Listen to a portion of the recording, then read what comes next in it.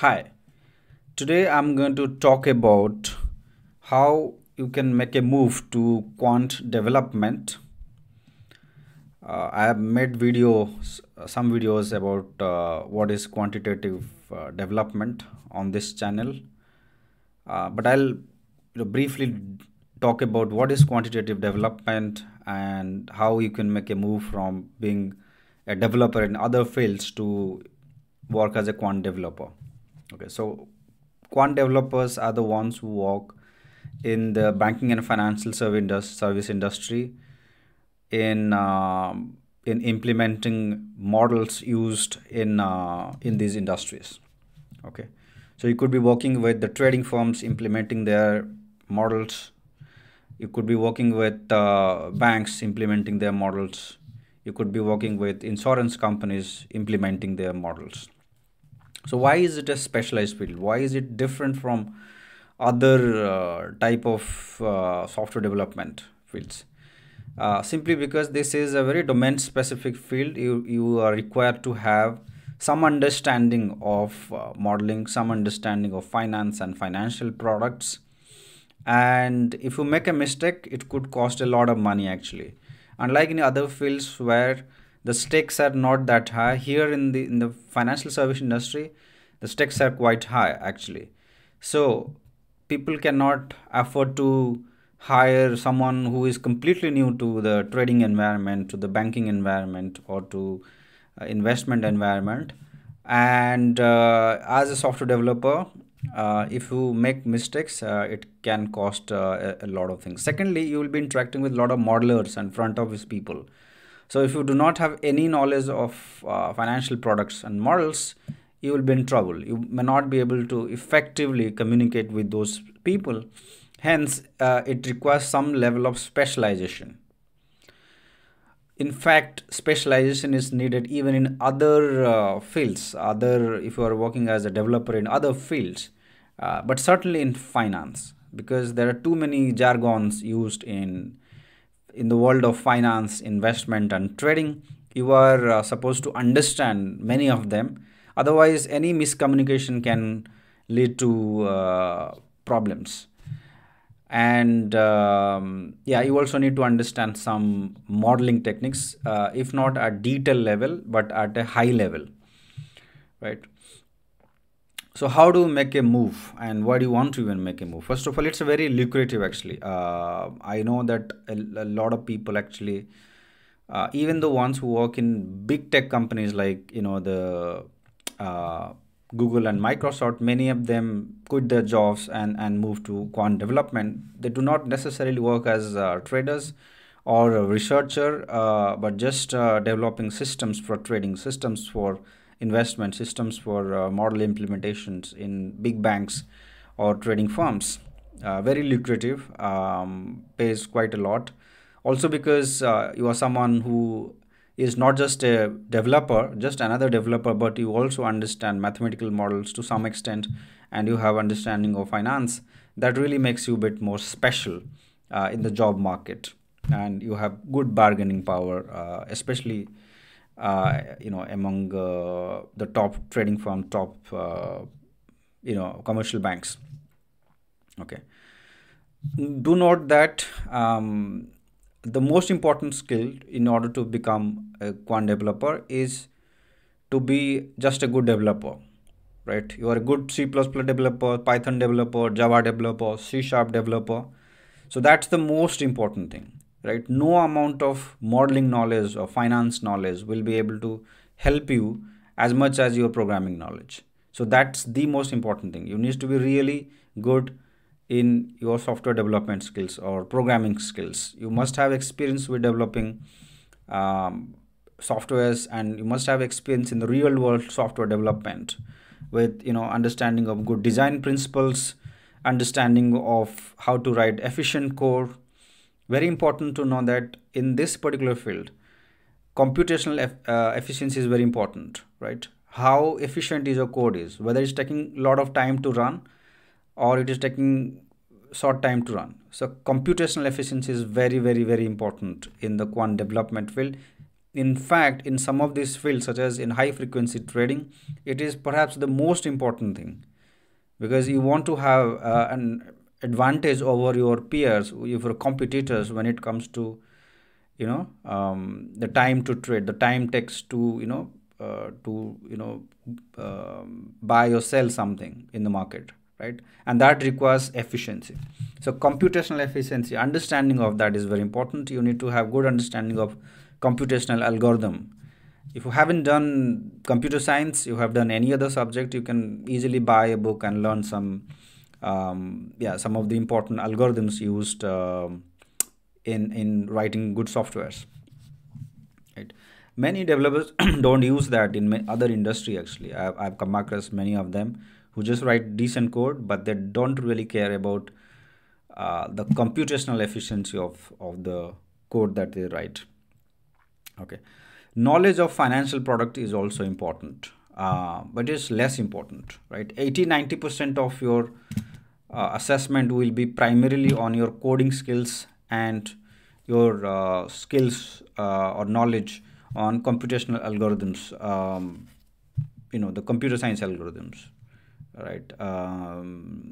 Search algorithms, sorting algorithms, and there are many more, right? Dijkstra algorithm.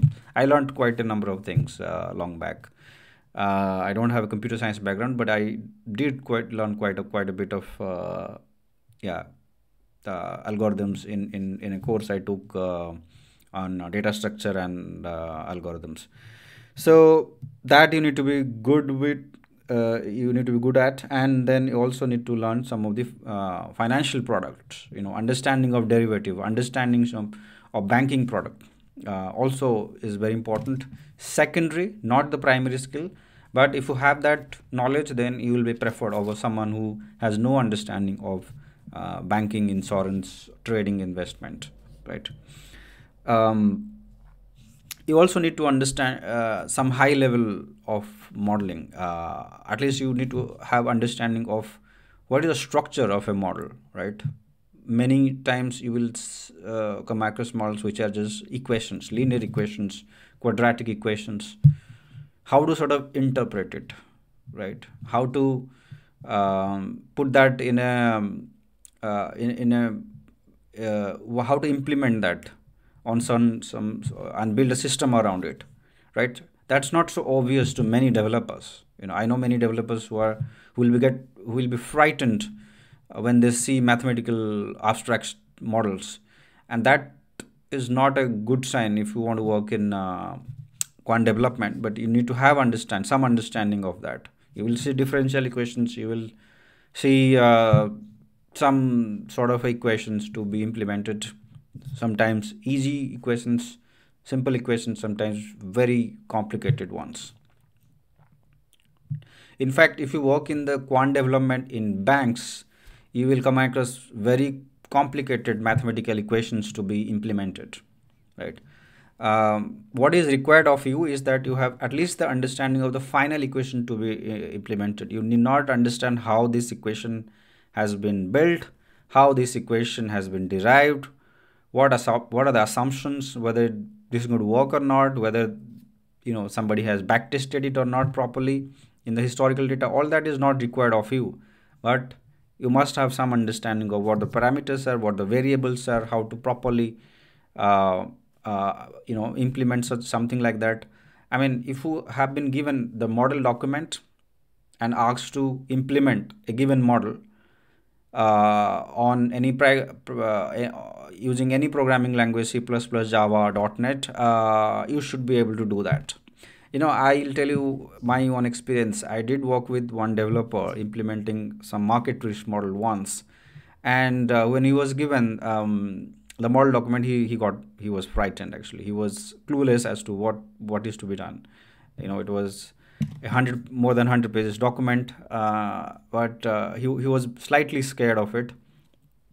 And then we discussed. I actually told him that, okay, you don't need to understand every single step in the modeling process. You don't need to understand the entire model document, but you really need to understand the final part, which is the final structure of the model, and then implement that. I explained to him about the input data to the models, that given model, and how to build a system around it. And we did build using C Sharp. Um, so that's important. So what are the steps actually? So if you already have experience in more in working in the software industry, you are a developer, you already have the qualifications, you are a amazing developer, you have no experience in finance or trading or any of that, you will still be preferred, by the way, right? In the quant development roles. uh, s- but it's also good to have some knowledge of modeling and finance and financial markets.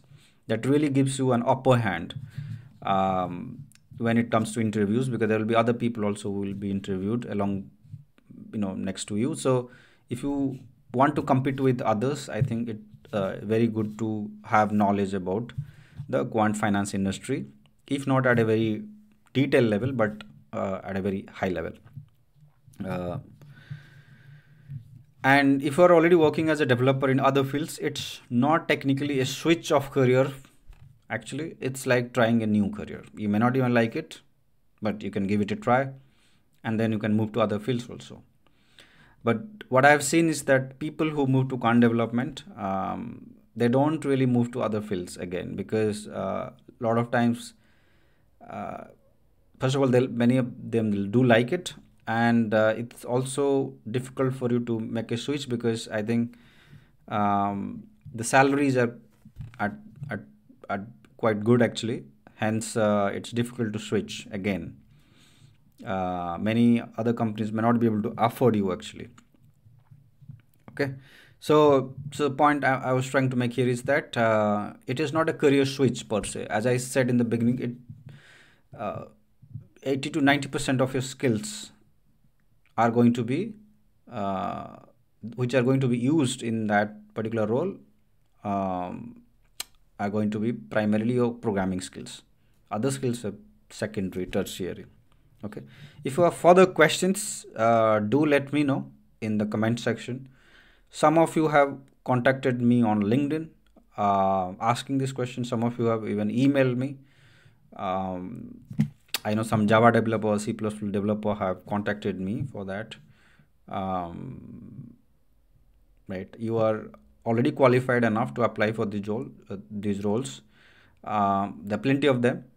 In India, you can find many roles based out of Mumbai and Bangalore. Do check these jobs on LinkedIn. Actually, you will find many. If you want to move to Europe, actually, there are plenty of opportunity in Frankfurt, in Amsterdam, in London. If you're an amazing developer, you can make really good money in Europe. Certainly in US and all, but visa issue is a problem there. But you can come to Europe and work here. Visa issues are not at all there.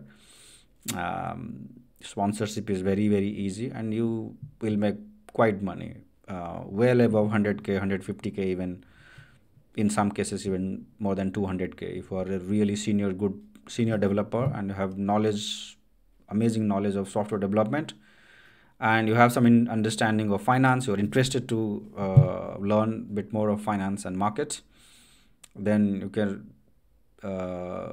can make killer money in quant development in Europe. Plenty of opportunity. Many the firms are struggling to even find good ones, and they're willing to hire from India and all these places also. So that's not an issue at all. Unlike in the US, where visa sponsorship, getting an H1 visa is very very difficult. If you need any help from my side, do let me know. I do have a course on quantitative finance. It's not focused on quantitative development. However, the knowledge that you will gain from doing this course will be quite useful if you are going for quant development interviews, because any questions related to models and financial markets or banking products, you will actually be able to answer those questions if you have done this course. I'll be happy to help you in case you are interested. Thanks, and see you in another video.